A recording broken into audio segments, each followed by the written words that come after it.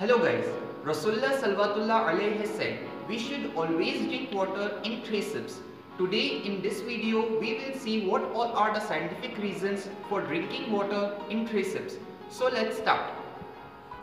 Scientifically, when it comes to proper rehydration, Leonard Smith, gastrointestinal, vascular and general surgeon advises you should sip water slowly, 2 to 3 sips at a time throughout the day. If you drink too fast, you risk diluting your blood, which may cause faster excretion of water by the kidneys. Or in other terms, if you drink water too quickly, it will cause your body to expel most of it as urine, which will have the effect of slowing down the hydration process, that is the opposite of what you want it to happen. When we drink water in 3 sips, our body gets enough time to absorb it. Drinking water fast leads to its faster excretion from our body without retaining it. In a study, it has been shown that drinking water too fast or instant water intake can lead to liver diseases. Also, when we drink water slowly, it gets mixed with the saliva present within our mouth, which helps in digestion. Now, we will tell you some of the important points that should be kept in mind while drinking water. First, only sip a small amount of water with your meals. If you drink too much while you eat, your belly won't have enough room for digestive action. Remember this rule: fill your stomach 1/3 with food, 1/3 with water, and leave 1/3 with air.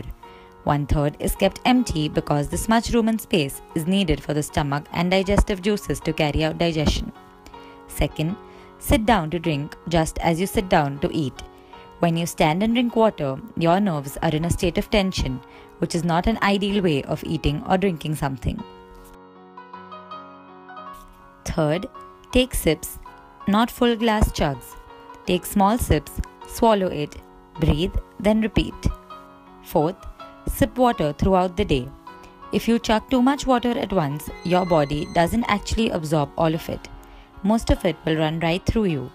Sipping rather than chugging eases the entire digestive process, as we discussed before.